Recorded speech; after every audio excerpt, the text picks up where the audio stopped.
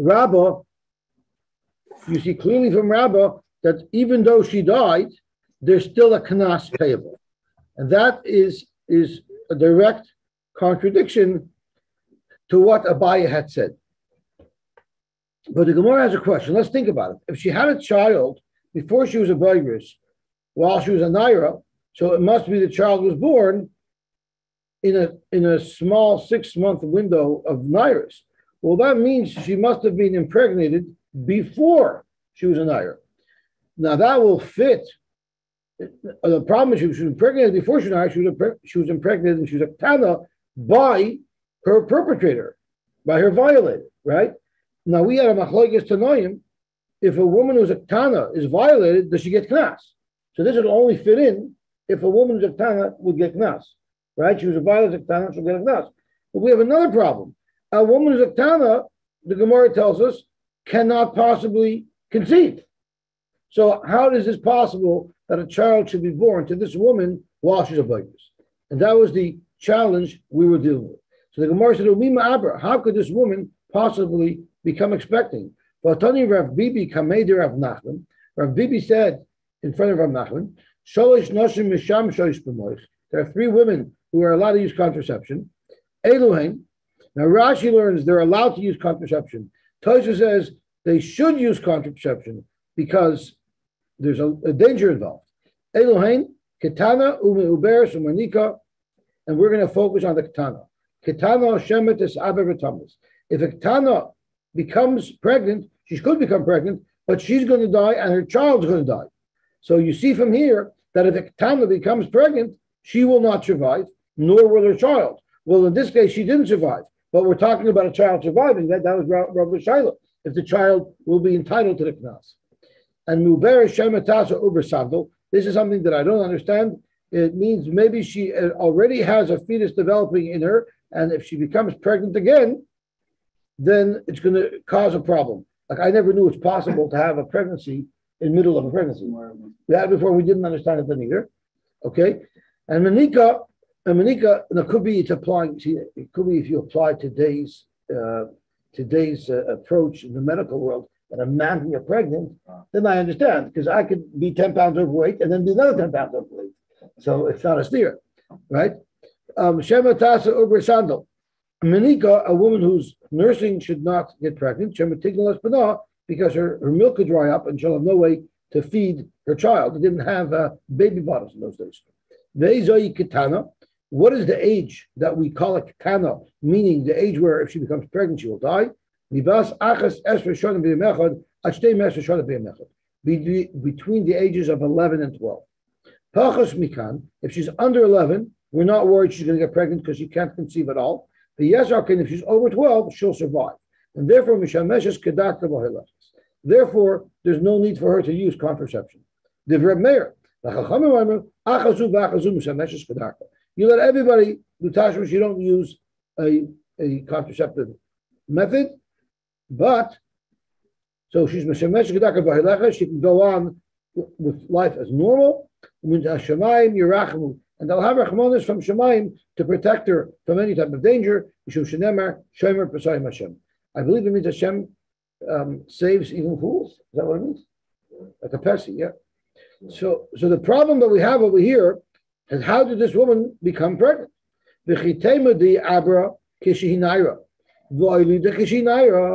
If you're going to claim that no, she became pregnant when she was a naira after she was already 12 years old and had some money. And she gave birth also before 6 months. Because Rashi tells us that the maximum period, the Gemara is going to tell us, the maximum period is 6 months. Is it possible for a woman to carry only 6 months and the child will be born a healthy child? There's only a 6 month period. It's impossible for a woman to have conceived and have given birth in such a short period of time. So how exactly is Rabba's question possible? That a child was born,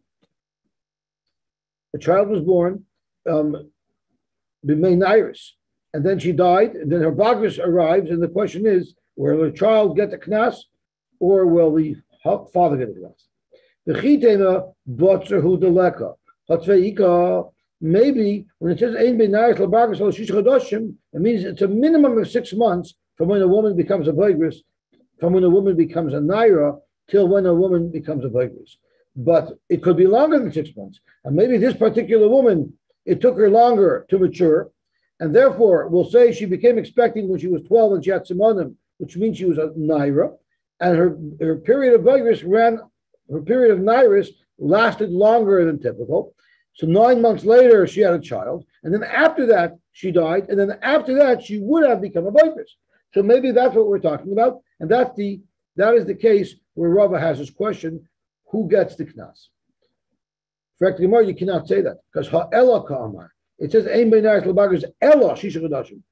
Meaning, there's only 6 months, not more and not less. So once again, Rava Shaila, exactly what are the circumstances that led to a Shaila. This is the Shaila of Rava. Yesh bager bekever upokaav, oidoma ein bager bekever veloy pokaav. So let's see Rashi. Upokaav, poka tvias av, v'zocha halo b'masha b'yavay.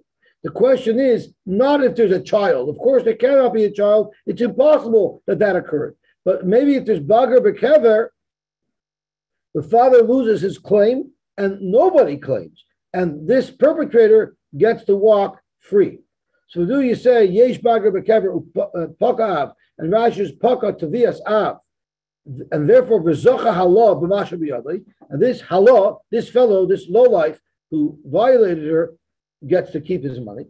She'ein bal dinei kayim, because there is nobody to take him to the Torah. Because the girl is no longer alive, and the father at this point is not in control, because even if she would be alive, she would be independent. So you might say, if she died, so wouldn't her father automatically yarshin all of her interests? The teretz is no. If there was actually money that belonged to her, of course the father would have yarshin that interest. But knas is there's no chiyuv at all until the Bezdin declares it, and they had not yet been in Bezdin. So there was nothing for the father to yarshin at the time of her death. So therefore, lav mamanu l'arisha l'aviyah b'toresh yerusha kol kamad lo'igavsa. Since she didn't collect on it yet, there is nothing for the father to yarshin, and this perpetrator gets lucky that since his victim died, he doesn't have to pay knas. Or ein beggar bekever nafkuye tfiyasa. So the question is, will there be a Yerusha? Will there be a Yerusha to the father? That is Rava Shaila. So let's think.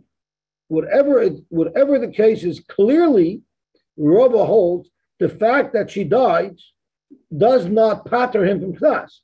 Now, indirectly, he might not have to pay knas because there's no one to claim it from him. But as far as it being excluded from the din of knas, it's definitely not.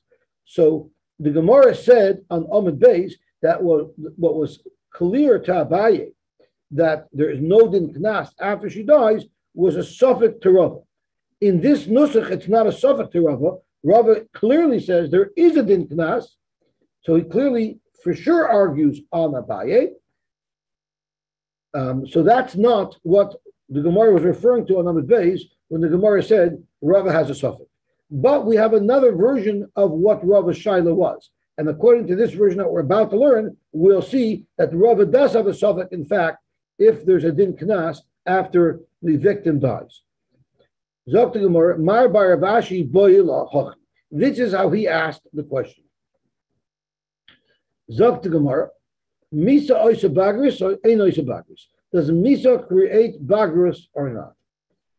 Mar bar Ravashi Zok Rashi, loy boy de Rava mishum bager bekever.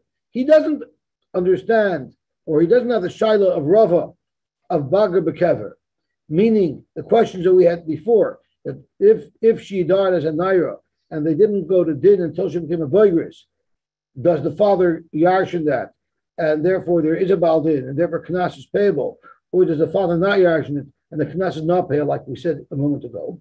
Ella, this is the question. In Mesa ben Arusa, a woman who was violated and died while she was a naira, mi paka does she lose it in knas?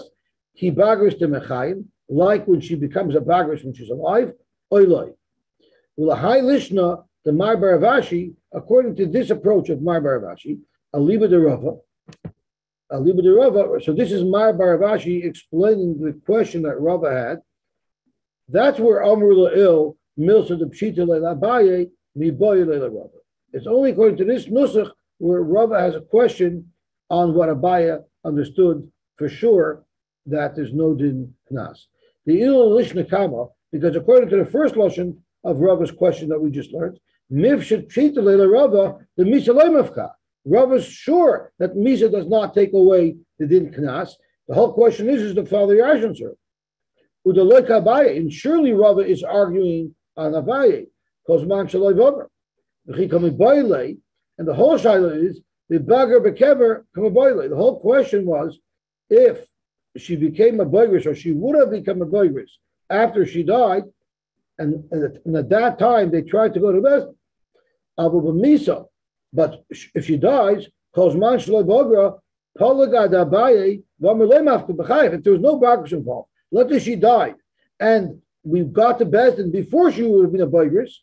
Rava holds for sure the father would claim. But the whole question was if they waited too long to go to Bezdin, and by now she would have been a boigris. But what if they didn't wait so long to go to Bezdin? She died in Naira, they went right away to Bezdin. Surely Rava would hold that the father would be able to get that claim.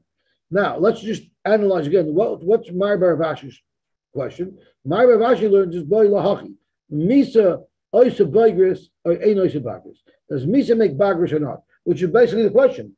Does Misa make a bagris and therefore there's no collecting on it or not? So therefore, the difference is quite simple. According to Rava, if she dies when she's a Naira and they quickly run to Bezdin, there's no question about it. The father gets to eat the glass. According to Mar Baravashi's version, the question is the moment she dies, she's considered a Bageres. By definition, if she's a Bageres, they will not be able to collect anymore because of what Rava said earlier.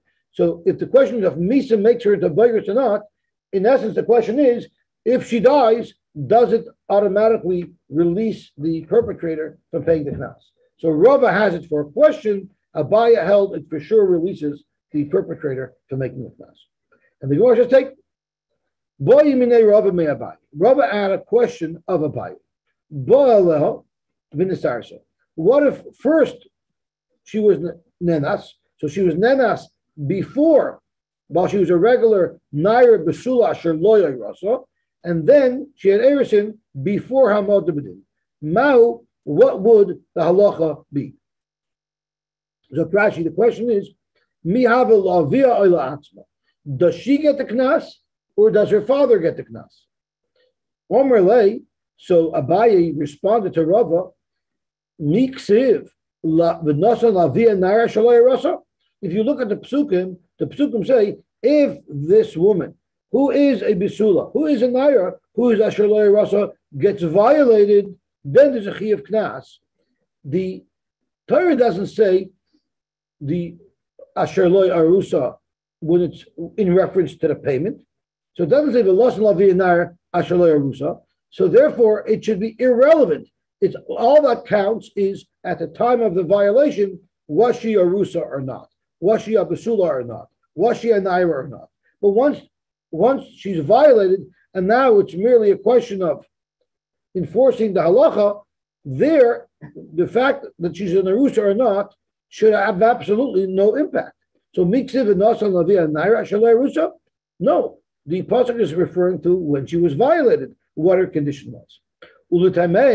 According to your logic, Dr. Rava, it says in the Brisa, Ba'aleh v'nisis.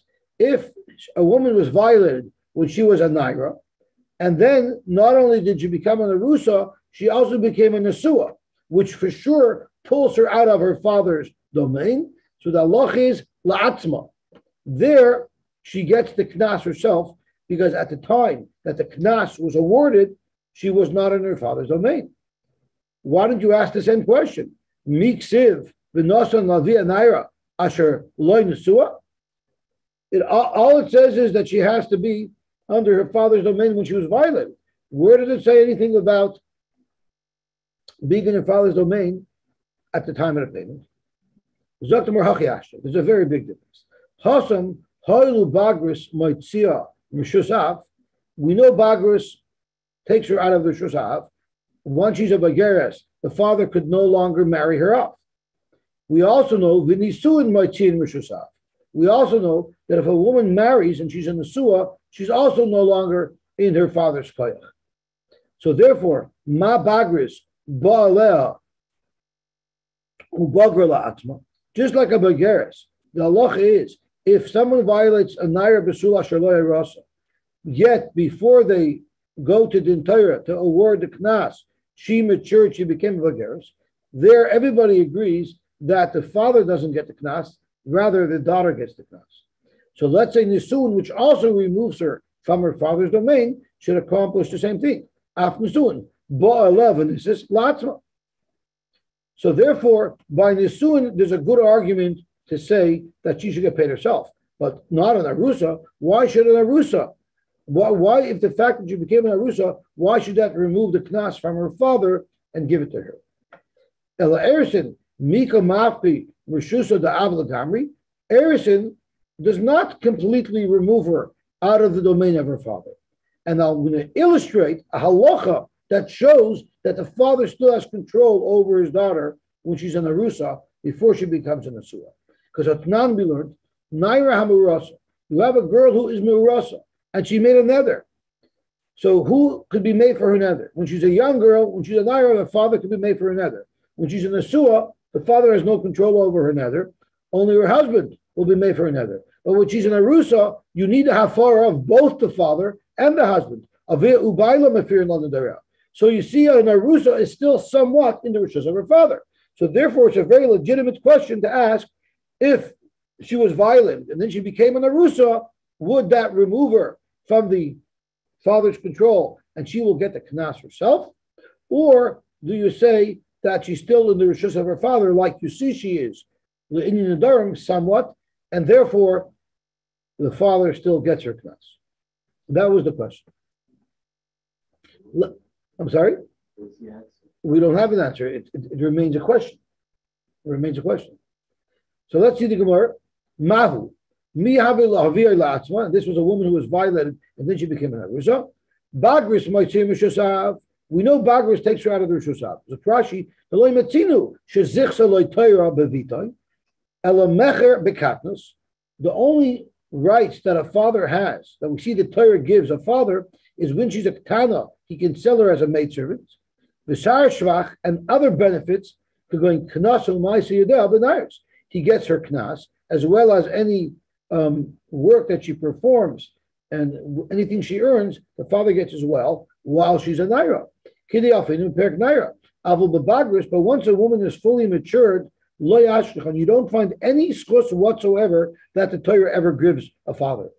The chivin the loy zichsa loy Torah. So since the Torah has never given any rights to a father over his daughters of Bagris, anan mehechatesi lon lizachaysai b'shalah. So therefore, if she's only standing bedin after she's a Bagris to claim from this person who was ma'anaser, there's no reason at all why we should think that the father should have any rights to that knas. Unesuin, moitzian mishusav. We know when a woman becomes a nesua, she leaves the domain of her father. Where do you see that? You find when it comes to halachas of a forest nadarim. Because mandalay nisis, as long as she wasn't nesua of via mefer, the father still has the koyach over her nadarim. Umishanisis, but once she's on nesua, ein yachal haver, the father has no control over her nadarim. Ba'ala kishi naira ubakra. What happens if the perpetrator violated when she was a naira and then she became fully matured? La'atma, she gets to keep it. So we learn in Naira Hibishas Nesina. We don't look at the time of the violation, which triggered the chiyuv. Rather, we look at the time that it was actually awarded. And that makes sense because knas means, moment means right away at the time of the event, she would have had these rights. Knas isn't awarded until Bezin awards it, because we know Moedim Knas is potter. There's even a way to get out of the knas. So it's interesting because in this case, where she was violated as a naira, and then she became a boigress, and then they went to Bezdin. So the Nezek Tsar Ripu Shavas and Boishas would go to the father, because that was triggered already when she was an Ira. And even if she died, the father gets Nezek Tsar Ripu Shavas and Boishas. But the Knas goes to her. Aviyu Baila, they both have to do it. Okay, let's see the next Mishnah, beautiful Mishnah. Hamafata Noisin Shloisha Dvarim. Hamafata pays 3 payments, and the Mishnah is going to explain. But someone who violates, someone who's a rapist, Arba makes 4 payments. Hamafata Noisin Boishas Upkam. He has to pay Boishas Upkam. The Mishnah is going to explain it. So Boishas is he humiliates a girl by taking her Basulim, and Pagam is the Nezek. She's worth that much less. So there's Nezek and there's Pagam. There's no Tsar, there's no Ripoy, and there's no Sheves. Uknas Moisefalov. And of course, the Knas is over and above the Boishas and the Pagam. Oinus, I'm sorry, I read that like a terrible Amorus. Noisen Boishas Pagam Uknas. Period. Moisefalov Oinus. An Oinus makes an additional payment over and above the Boishas Pagam and Knas, and that is Shenoishin is a Tsar. He causes her pain, and therefore the Ma'anis has to pay Tsar as well. Ma bein Oinus l'mafata. What are the differences between Oinus and Mafata? We just listed off one is Tsar, but there's going to be more. Is a Oinus Noishin is a Tsar, but Mafata ain't Noishin is a Tsar. The Oinus pays for her pain, the Mafata does not. And the Gemara is going to drill down a little bit into understanding why. The Pasuk tells us that a Ma'anis has to pay Knas and he has to marry her and stay married to her. So therefore, he immediately pays the Knas and then he marries her. But by Mefata it says, if he marries her, he doesn't have to pay Knas. He only has to pay Knas if he doesn't want to marry her. So therefore, if Mefata would only pay when he divorces her. The Gemara is going to ask, he hasn't married her yet. What do you mean l'chashiyotzi? It should say that Mefata pays Knas if he decides not to marry her, not if he's divorcing her. Ha'oinus shoyshe b'atzitzai. An oinus has to drink the kosh. Otzitz is like a flower pot. Otzitz naka, right? A ma'anis has to drink the flower pot that he sowed. In other words, he's forced to marry this woman. But a Mefata has an option. If he wants to divorce her, he can, which once again, the Gemara is going to ask, he never married her. But we know it means that he has the option to marry her. If he doesn't want to marry her, he pays the Knas, but he has the option not to marry her. What does it mean? To what extent do we force someone to marry this woman? Even if she is a woman who lives, she's somewhat disabled. Even if she's blind. Even if she doesn't have such beautiful skin, nevertheless, he's forced to marry her. If he took advantage of a disadvantaged person, now he's going to have to become that person's spouse forever. Nimtza ba dvar erva. What if he found in her a dvar erva, meaning she became usher to him because she was mizana tachtov, or she is a woman who cannot marry. For instance, she's a mamzeres. So there's a lav for him to marry her. So then even a ma'anis is not allowed to stay married to this woman. Shenemar by oinis beloy sila isha. She should be to him a wife, isha ru'ila, which we actually learned earlier in the parak. What does that mean, isha ru'ila? But a kolpon, if it's a chayvi lavin, he cannot stay married to her. So fact the Gemara. So I just want to point out, normally there's 5 tashlumin: nezek, tsar, ripoy, sheves, and boishes. So we're talking about nezek here. There's a discussion of tsar for ma'anis, and there's a payment of boishes, which we talked about as well. But ripoy and sheves, there isn't any, because ripoy, this woman doesn't require any type of healing. She doesn't require any medicine bills to be paid. And sheves, there's no reason for her to be off from work. She can go to work the next day. Right? So therefore, we're only discussing those 3 payments. So what type of pain is there when someone is ma'anas a woman? Amar Vu Shmuel, you know what the tsar is? When someone violates a woman, he's not taking her gently, he's throwing her on the floor and jumping on her. So that's the tsar. Shechavta al gabe karka, because he threw her on the floor. Frek the Gemara, how can you say that that's the tsar of a ma'anis? A ma'anis pays knas across the board, no matter what. But not necessarily did he always treat her so violently. Are you going to say that if the ma'anis pushes her down on a nice, comfortable bed, there he won't have to pay for tsar?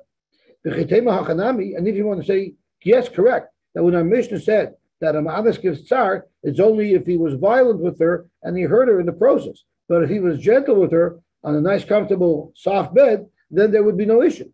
But Tanya, we learned not like that. Rabbi Shimon ben Yehuda, Rabbi Shimon ben Yehuda is a dissenting opinion. The Tanakh holds you pay tsar. And Rabbi Shimon ben Yehuda has a dissenting opinion, and he says, Oynis einim shalom tsar. Oynis doesn't pay tsar. You know why? She's a basula now, losing her basulam. There's some pain there. Well, that's going to happen to her eventually anyway. So she's going to have to go through this. So he made her go through it earlier, but eventually she's going to go through it anyway. So he didn't cause her any pain that she would have otherwise never had. So therefore, there's no chiyuv of tsar. But obviously, the Chachamim told her back. You cannot compare when she's going to lose her basulim to her husband, who she loves, who she wants to have a relationship with. That's not the pain. But if she's being forced and violated, that's where there's pain. So you see the Chachamim hold that there is a din tsar, and you see the din tsar has nothing to do with being thrown on the floor. You see that tsar has to do with something to do with her basulim or something to do with the act.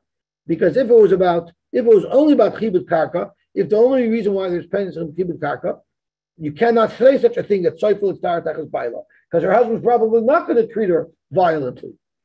Ella Amar Rab Nachman Amar Rabba Baravua. What is the tsar we're talking about? Tsar shall piso karaglai. Before he's bala, he has to spread open her legs, and I guess there's some level of pain in that.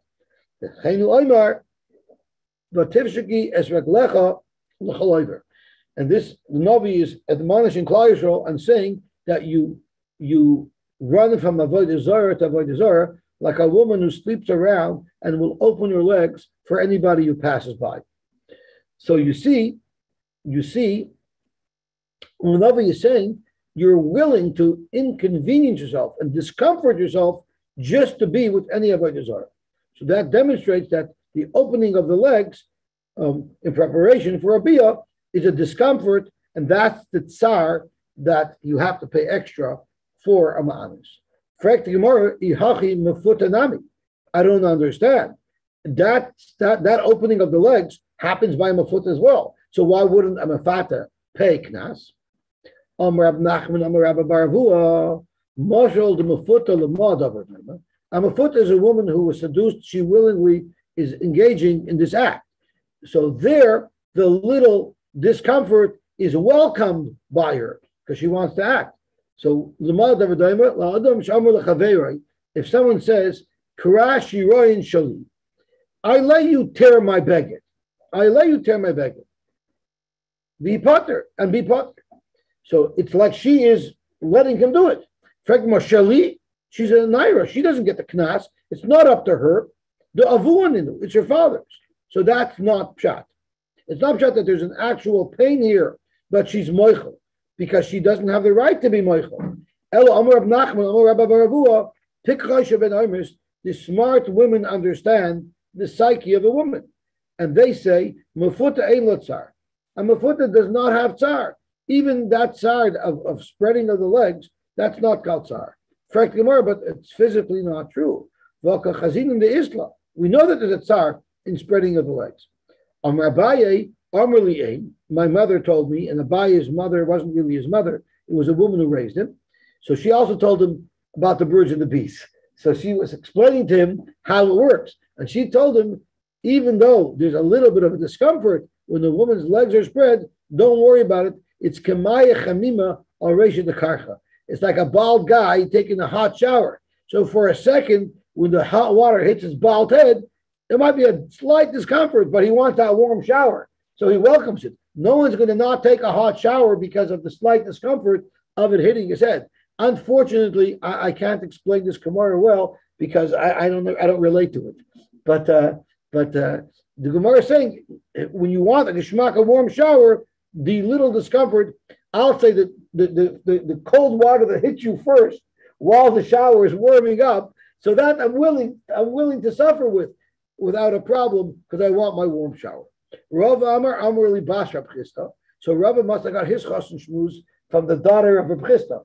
And she said it's kirivda de kosilta. When someone goes to be makis dam, I guess when they used to do bloodletting, it made them feel good. So there's a little prick, a pinprick. That little pinprick is something that people are willing to accept because they want the benefit of the bloodletting. It's like when I take a blood test and they're digging and cracking and ripping my elbow to shreds, and they said, "No, this doesn't hurt at all." I said, "It doesn't hurt you at all, but it hurts me at all." Right? Amrli Bas Abba Surah, the daughter of Abba Surah, told me, "Kinamo akusha b'chidchi." If you have hard bread but you're hungry, you'll go through the scratching through your throat of the hard bread because you want to be satiated. So therefore, a mafuta, when someone wants the general situation, he'll gladly accept the little inconveniences that come with it. So therefore, there's no chiyuv tzar. But a woman who doesn't want this and she's been violated, well, then every little part of it is a tzar. I can't help but reading like the testimony of women who were violated, especially from some famous people. So one of the victims wrote, I'm still echoed from his disgusting breath, right? So if you don't want that person, every part of that person is disgusting to you, and there's tsar. But if you want that person, then it wouldn't be tsar. Is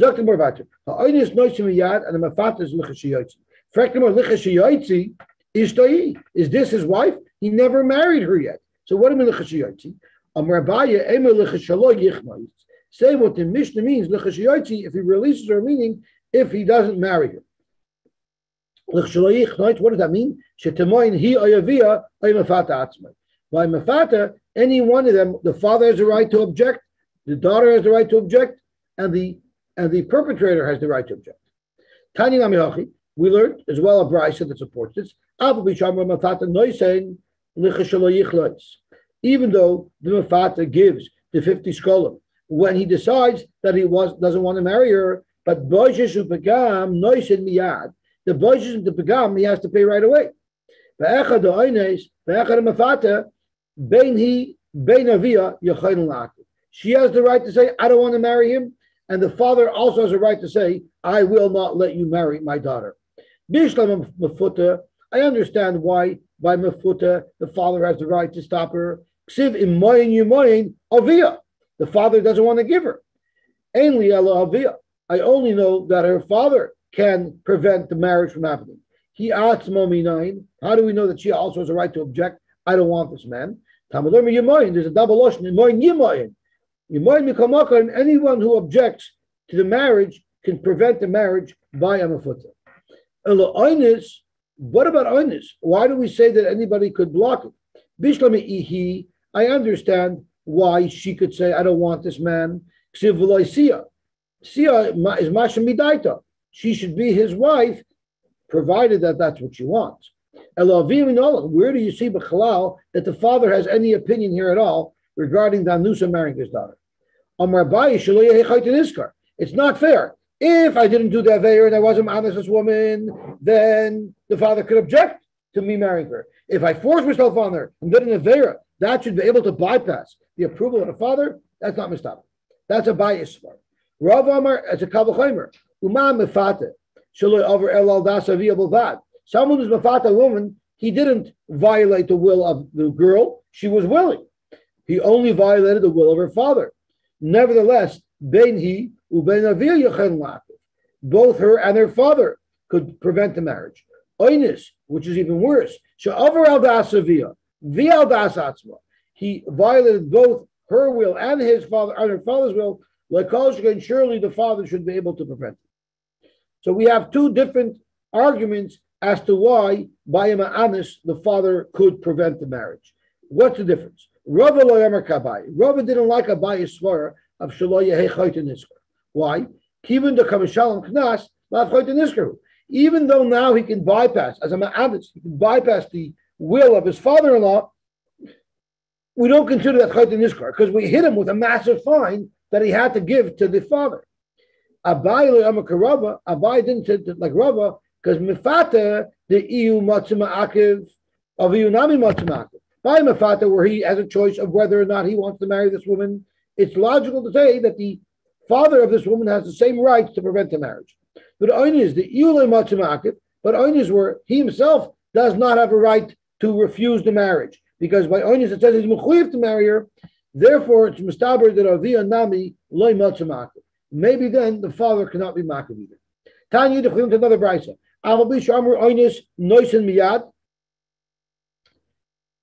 Even though we said that an oinus has to pay knas right away, nevertheless, kishiyoytzi who ain law alav klum.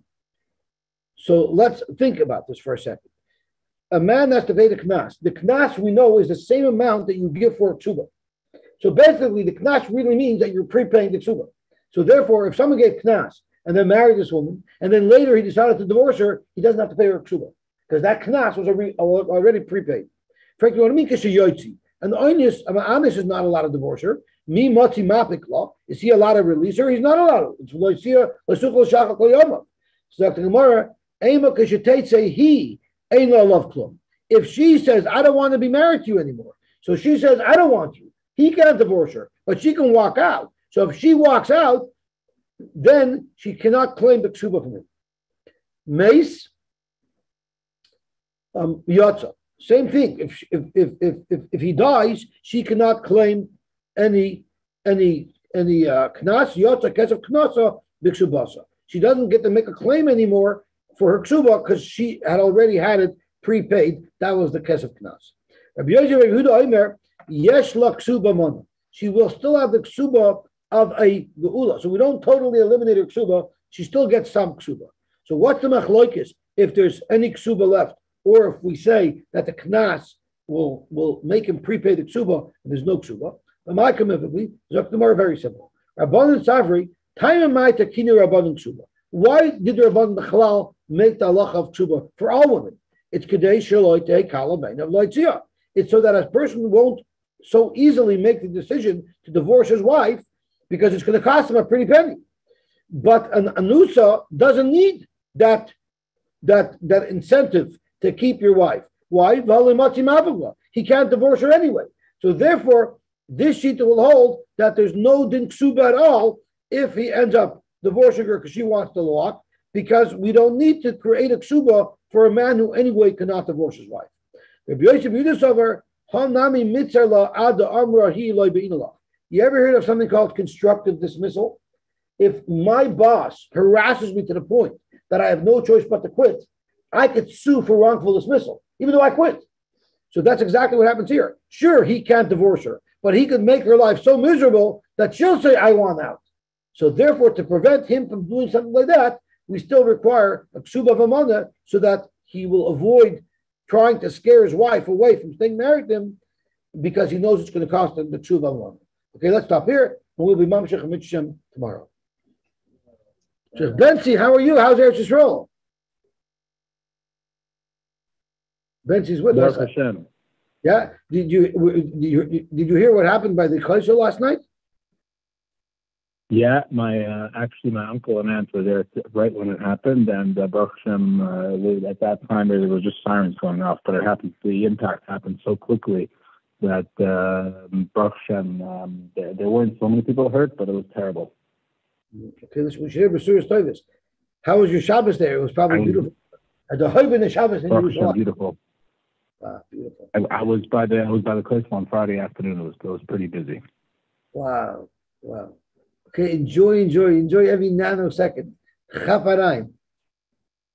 And remember to daven for me. I have an account here, like I told you. You just say Simon. They know. 100%. Okay, thank you so much. Have a wonderful day.